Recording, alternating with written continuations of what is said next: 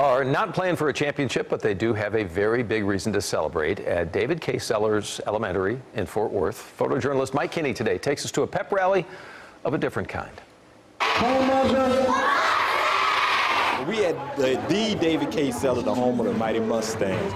We're here to celebrate a great leader in the community of Forest Hill and a great educator in Fort Worth ISD, Principal Steven Mattic. Welcoming back a wonderful principal that everybody has missed. Principal Mattic was out for a while with illness, and he's back, and we just the community wants to come together to help celebrate his return back to not only the school, but back to the community. I've been out since February of this year, and just to have people to come out on a rainy, cold day to celebrate me, it just meant the world to me. It just makes me know that I am appreciated. Representative Collier would like to present you with the state flag of Texas.